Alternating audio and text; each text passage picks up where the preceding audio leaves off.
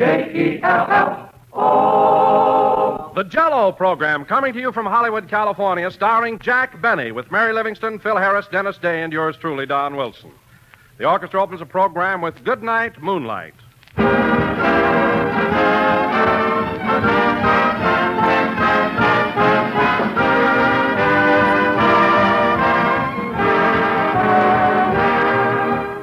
The sweetest words of tongue or pen are, let's have that same dessert again. Yes, ladies and gentlemen, those are the happy words that every housewife loves to hear. And believe me, those are the words you do hear whenever there's Jell-O for dessert. Because Jell-O is a dessert that folks like to see on the table just as often as possible. And no matter how often you serve Jell-O, it never wears out its welcome. One reason is Jell-O always looks so wonderfully good, with its bright colors reflecting all the rich beauty of fresh, sun-ripened fruit. And Jell-O always tastes so good, too, no matter which one of Jell-O's 6 delicious flavors you choose. There are the rich, tempting flavors that recall the season's first strawberries, raspberries, and cherries. Also, Jell-O's grand citrus flavors, orange, lemon, and lime, all of them just as gloriously refreshing as the dewy, fresh fruit itself. So, friends, order some Jell-O from your grocer tomorrow, and while you're about it, ask for several packages of those popular new Jell-O puddings, Jell-O chocolate pudding, Jell-O vanilla pudding, and Jell-O butterscotch pudding. They're really swell.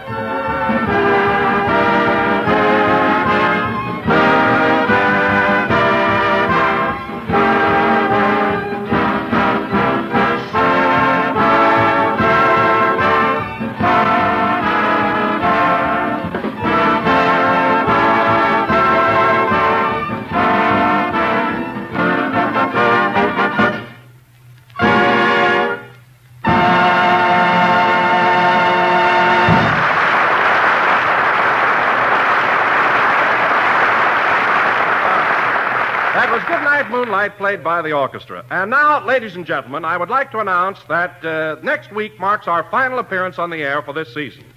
So tonight we bring you our master of ceremonies, who has one more Sunday to greet you. That's right, Don. One more broadcast. Yes, sir. And one more paycheck. Yipe! Jack Benny.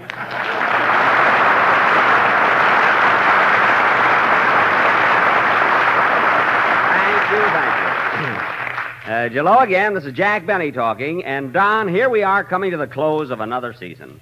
Gosh, the months sure fly by, don't they? Yes, they do, Jack. They certainly do. You know, it doesn't seem possible that vacation time is so near. Just think, a couple of more weeks and I'll be on a boat bound for good old Honolulu. Honolulu, eh? Ah, that ought to be a grand trip. Have you ever been there before, Jack? Yes, Don, about 10 years ago. But the grass skirts were much longer then. I'll probably never recognize the old place. Gee, I can hardly wait to get on that beach at Waikiki. Oh, it must be gorgeous with that tropical scenery and everything. And I understand they have a couple of very lovely hotels right there on the ocean. That's right, the Royal Hawaiian and the Moana. And let me tell you something, Don. Those two hotels are tops. They're the last word in luxury. So I hear. Which one are you stopping at, Jack? Neither.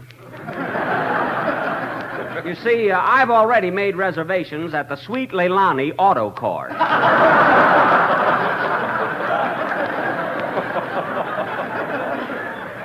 It's brand new, and it's just a short walk to the bus that takes you to the beach. It should be swell there, huh? The Sweet Leilani Auto Court? Jack, now, you only take a vacation once a year. Why don't you live at the Royal Hawaiian? Well, I want to relax, Don. I want a place where I don't have to dress for dinner every night. But, Jack, the Royal Hawaiian is a perfect place for relaxation. You don't have to dress for dinner unless you want to.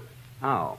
Well, Don, you see, the Sweet Leilani is American plan. That's the way I like to live when I travel. No fuss or inconvenience. But, Jack, the Royal Hawaiian is American plan, too. Oh. Well, Don, as long as I'm going for a rest, I want a place that's small and intimate. But, Jack... Oh.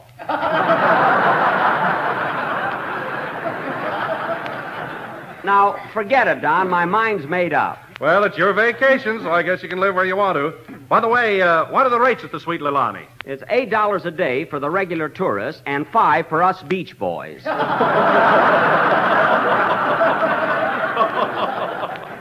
Oh, you can't beat it, huh? Say, Jack. Oh, hello, Mary. Hello. Say, Jack, if you're going to Honolulu, you ought to buy a new bathing suit. Why? What's wrong with the bathing suit I have now? Well, for one thing, it's got long pants. Mary, my trunks only go to the knees. Not when they're wet. Never mind. Don't make things up. Well, Jack, if Mary's talking about that suit you wear around your swimming pool, it is a little old-fashioned. Old-fashioned? Yeah, you ought to rip that Coney Island off the back. You're in the West now. Mary, I like that suit, and it's not old-fashioned. I got it only a year ago in my father's store in Waukegan. Well, it must have been under something that wasn't selling. I'd like to see something in that store that Dad couldn't get rid of. You know, my father has a slogan. If it don't sell in a year, I'll wrap it up and we'll dicker later.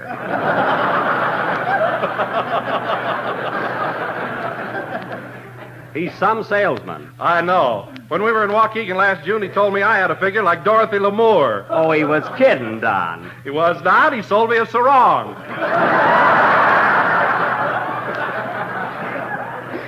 There you are. That's Dad for you. You think that's something? He sold me a sailor suit. A sailor suit? If I don't find a sailor, it's a total loss. Well, that's rich. So Dad finally got rid of it, eh?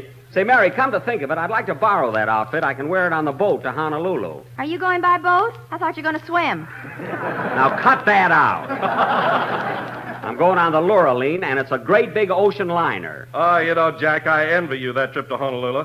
Are you going to stay there all summer? I'd like to, Don, but I have to be back by the end of July to start my new picture. Oh, that's right. That's the one you're going to make with Fred Allen, isn't it? That's what Paramount thought, but I straightened that out.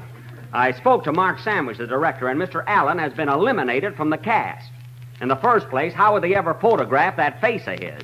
What's the matter with his face? I could talk for an hour on that.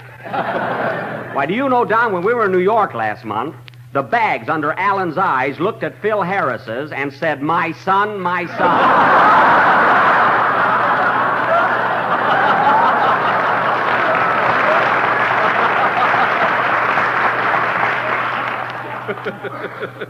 Anyway, I put my foot down, and Mr. Allen will not appear in my vehicle. Well, that's news to me. Say, Jack, who's going to be your leading lady? Only lovely, beautiful Mary Martin. That's all. Mary Martin. Well, isn't that the girl that used to sing My Heart Belongs to Daddy? Yep, that's her. Is she going to sing it in your picture? I don't know. It's a kind of an old song. Well, you're an old daddy. Revive it.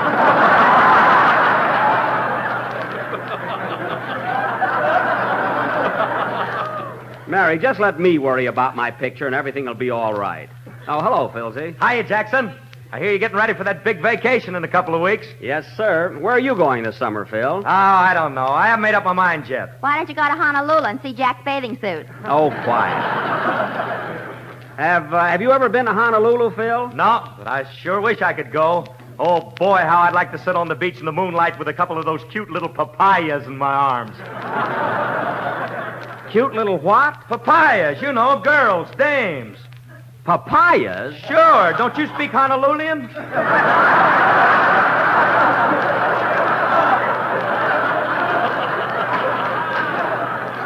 Honolulian? Phil, in the Hawaiian language, a papaya is a melon. A girl is called Awani. Oh, Jack, you're wrong about that. Awani is the name of the hotel we stopped at in Yosemite. Oh, yes. A Hawaiian girl is a wahine. Oh, that's right. That's the word. So you see, Phil, what you really mean is you'd like to be on the beach in the moonlight with a couple of wahinis. Let it go. I'll get some local stuff.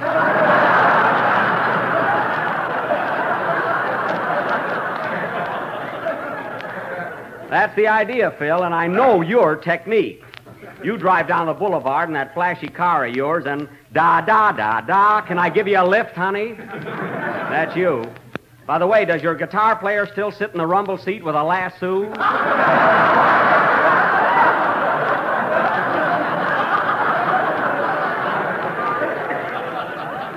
Does he? Now, wait a minute. Don't mention that dumbbell. He roped a cop yesterday.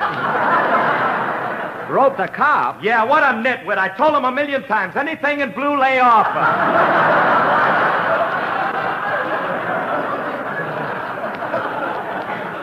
Oh, he's nearsighted, eh? Yeah. I should have known that. He hasn't hit the strings on his guitar in 8 weeks. Well, Phil, so much for your private life. And now, inasmuch as there are millions of people listening in that are just dying to hear one of your numbers, how about playing something? I'll be only too happy to acquiesce.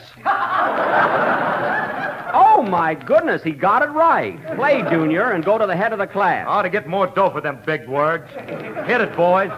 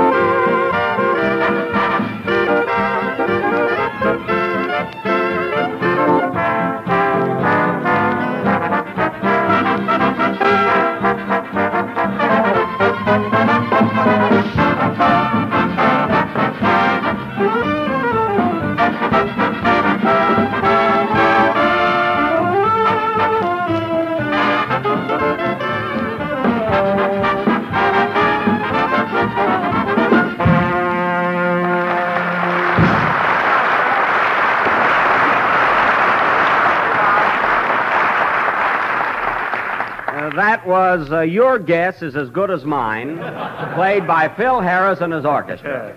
Oh, say, Phil, before I forget it, when I leave for Honolulu the week after next, I wish you'd bring your entire band down to the boat and play a loa for me. You know, give me a real send-off. Well, that Aloha's a pretty tricky number. I don't know if we'll have time to learn it.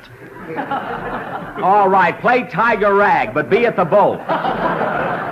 Now, let's see. Oh, yes, Don. Yes, Jack. I want you down there to cheer and wave and holler Bon Voyage to me.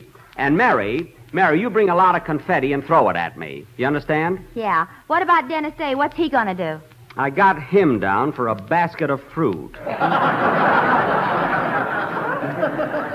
You know, an apple and a banana and 3 or 4 bottles of champagne. And this is very important. I want all of you to be there early. Well, come to think about it, Jack, I may not be able to make it. You be there, Don. I want everybody on that boat to know how much my gang thinks of me. I'll bring an onion so I can cry. It won't be necessary. Now, look, fellas, I want you to remember one thing. On the dock, before I leave, I want you all to cheer and be happy. But as the boat is pulling out, I want those cheers to gradually taper off as you realize that you won't see me again for 4 weeks. So your mood suddenly changes from gaiety to sadness. Do you get it? Yeah, what time is rehearsal?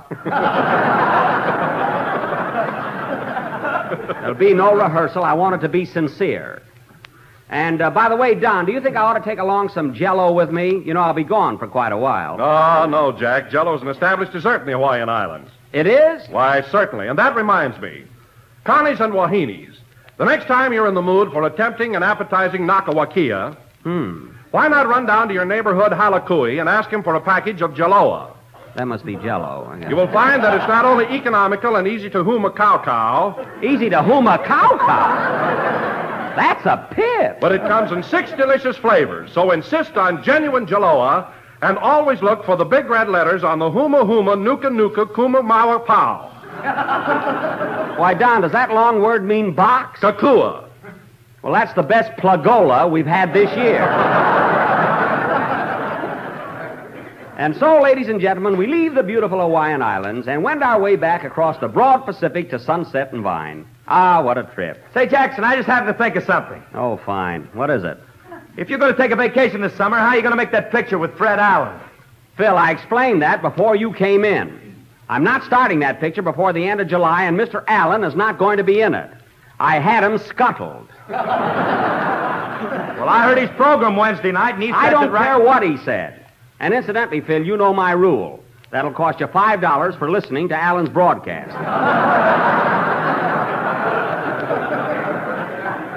You want to pay me now, or shall I deduct it? You wouldn't dare dock me, brother. I wouldn't, eh? Well, if your paycheck isn't $5 light this week, may I be under the shower when the pot of gold calls.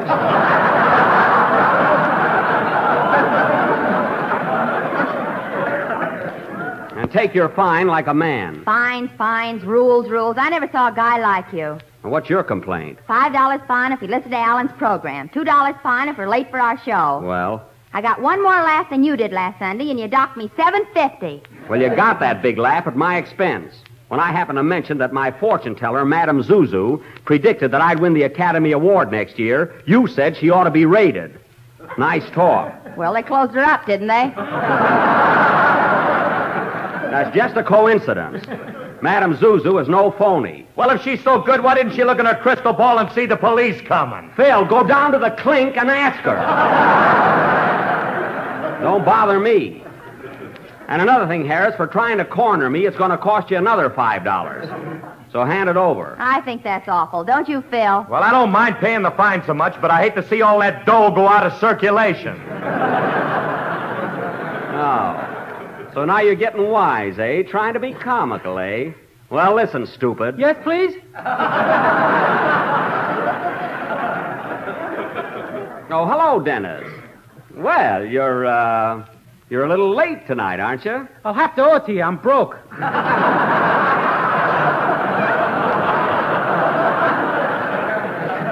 That's all right, Dennis. Forget it. You're a nice kid, and I won't take advantage of you. I'll tell you what you can do, though. When I sail for Honolulu, you can bring me a big basket of fruit. A basket of fruit? Yes. After all, you can't come down to the boat empty-handed. Why not? Read your contract. Now, wait a minute, Mary. If Dennis thinks the world of me and wants to bring me a big basket of fruit with a couple of bottles of champagne in it, that's his business. Champagne? What's going on here?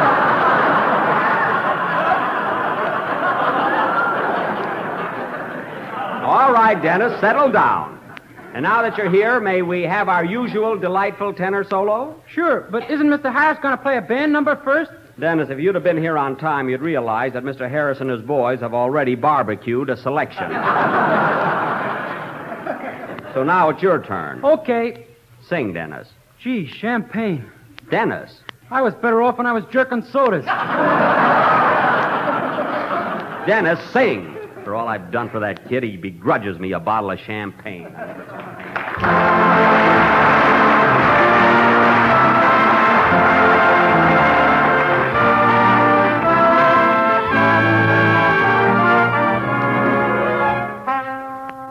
Love, don't be so cruel to me.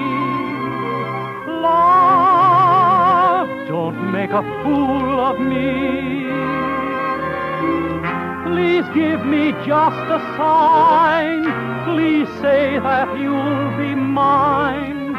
Say it, say it, say it over and over again. Over and over again. Never stop saying you're mine. Say ever and ever so sweet, ever and ever so sweet, just like an old Valentine.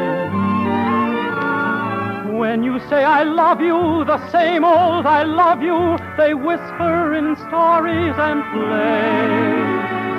You can change I love you, that same old I love you, oh, such a heavenly phrase. Say it softly and gently and then over and over again. Never stop saying you're mine. When you say I love you, the same old I love you, they whisper in stories and plays. You can change I love you, the same old I love you, oh, such a heavenly phrase. So say it softly and gently and then over and over again. Never stop saying you're mine.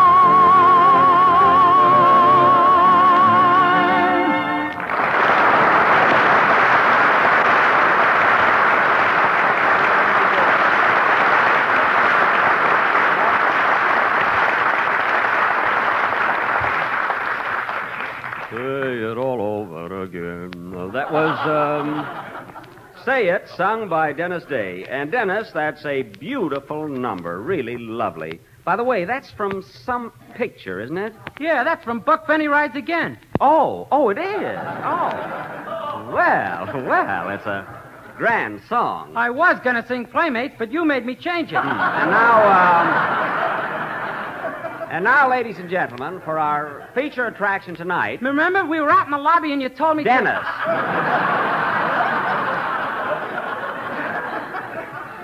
And tonight, ladies and gentlemen, for our feature attraction... Scram, kid. For our feature attraction... The Benny Jokes Like Mother Used to Make players will present their version of the Los Angeles telephone directory. A murder mystery entitled Number Please, or It Wasn't the Switchboard That Was Plugged. Now, in this thrilling drama, I will play the part of Oxford 7071, who is madly in love with Hollywood 2734. So she leaves her husband, West Los Angeles 33022 Jr. But her husband doesn't mind because he's secretly in love with a blonde Burbank unlisted number.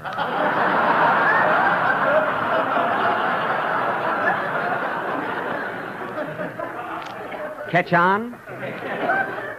Now, in this drama, who can that be? Van Nuys, 3,500. Open up. Well, it's Andy Devine. Come on in, Andy.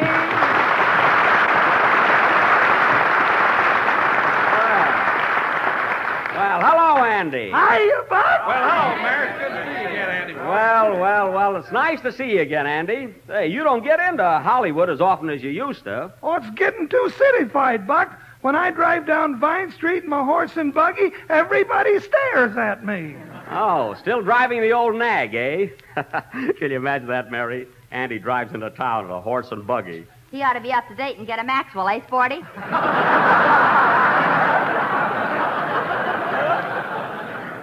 840. Gee, you're cute tonight. And another thing. Always goes. And another thing, Buck. What? When they built this NBC studio, they forgot to put a hitching post out in front. There ain't no place to tie my horse. Well, just hitch it to a song plugger. There are plenty of them standing around.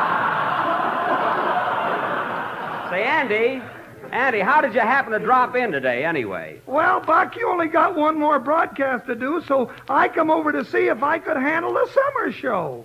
The summer show? Well, Andy, what could you do with this program? Well, I could take your place as MC. Uh-huh. My hired man could be Don Wilson, and Ma could be Mary. Well, who could you get to be Phil Harris? Pa, he'll drink anything.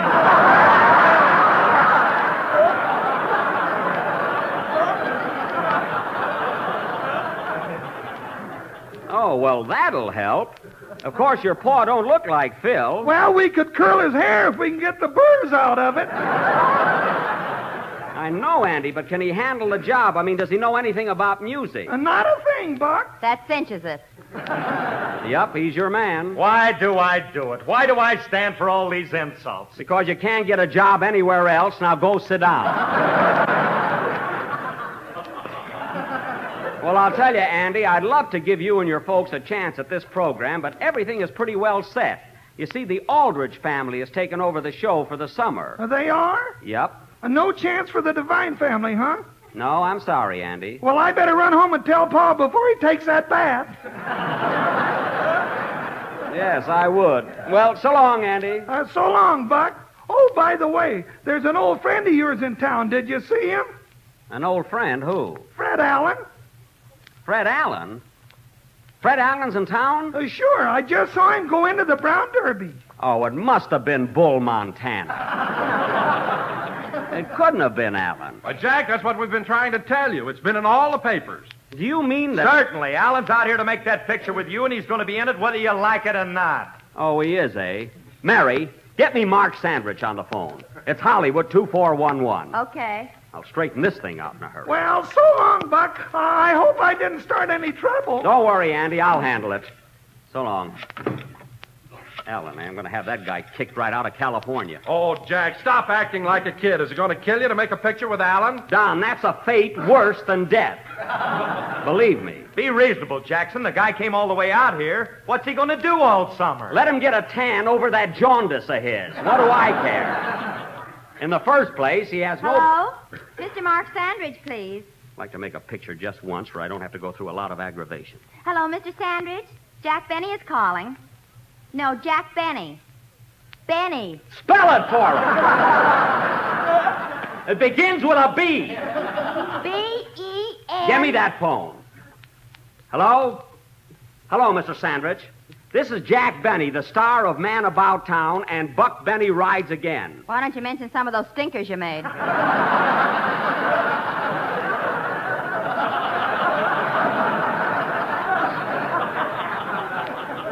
Never mind.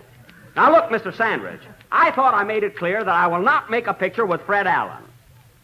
I don't care if he has got a contract. Tear it up. No, his.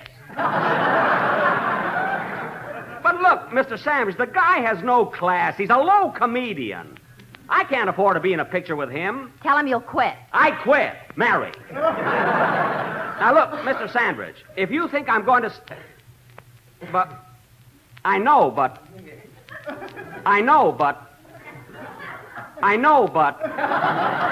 Say, Don, are you going home right after the broadcast? Yes, I was planning to. Why? I know, but... Well, I was wondering if you'd give me a lift. You go right by my house. I'll be glad to, Mary. I know, but... Say, Dennis, you coming over to Wilshire Bowl tonight? Well, I was going to, Mr. Harris, but I haven't got a date. Come over anyway, kid. I'll get a cute girl for you. I know, but... Get one for me, too, Phil. I know, but... Well, look, Mr. Sandwich, we might as well get this straightened out right now. I am not going to make a picture with Fred Allen. You can't team a horse with a jackass. Oh, yeah?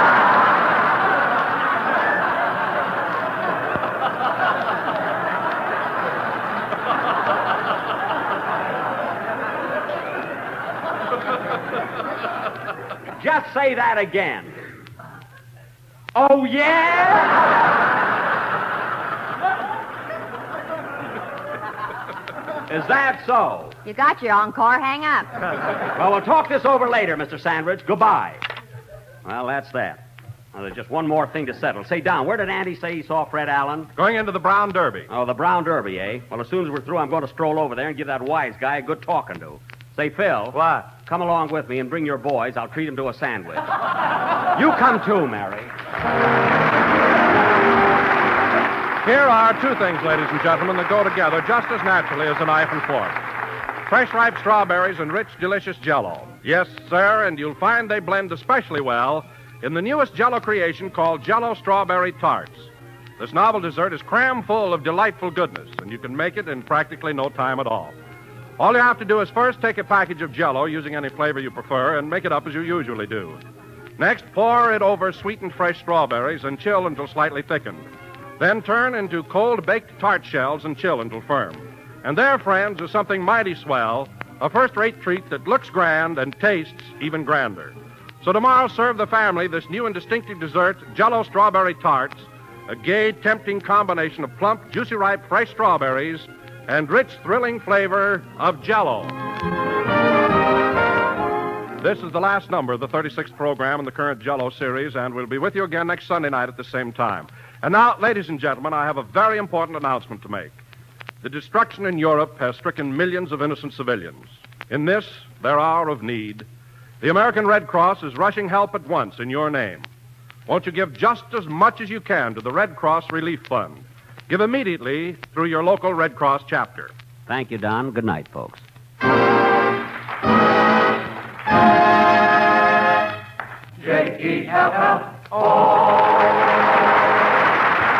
is the National Broadcasting Company.